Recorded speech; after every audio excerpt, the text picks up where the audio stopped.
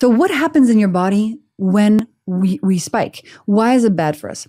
There are three main mechanisms that are going on a physiological level that make these spikes damaging. The first one has to do with our mitochondria.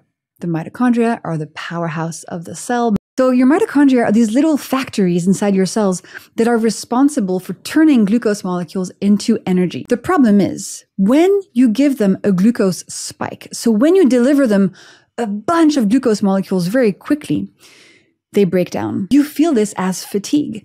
So you keep eating this sugar and these carbs, but you're exhausted. You wake up in the morning, you're tired. Going to the grocery store is exhausting. Playing with your kids is draining. Your mitochondria are not functioning properly anymore. And that's why one of the main symptoms of having glucose spikes, which most of us have, is this sense of chronic fatigue. Now, the second thing that happens in our body when we spike has to do with cooking. So if you put something in the oven, like a chicken, and it goes from pink to brown, the chicken has cooked.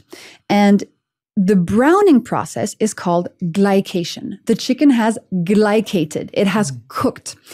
Now, a human being, from the moment we're born, we're slowly cooking. We're slowly glycating. I know it sounds weird, but it's true. For example, if you look at the cartilage of babies, it's white. But if you look at the cartilage of somebody who's 100 years old, the cartilage is brown. We glycate. We brown as we age. And so much so that glycation is actually pretty similar to aging. And then when we're fully glycated, when we're fully cooked, when we're fully aged, we die. So glycation is a process that we can't stop. We can't stop aging. There's billionaires trying to reverse aging, but so far they haven't been able to. But we can slow it down or speed it up. And glucose spikes have something to do with this. Right. Glucose and glycation kind of sound like similar words. It's because it is the glucose that is doing the glycating. The aging. Yep.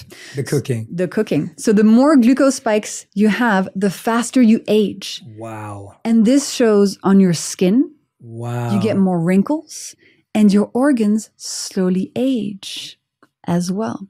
So that's the second thing. I had no idea. Yep. I did not know that. Yep. Wow. And the third thing that happens when we have a glucose spike, well, all of these processes, so the mitochondria and the glycation, they also increase inflammation. And inflammation is just a nasty thing in the human body.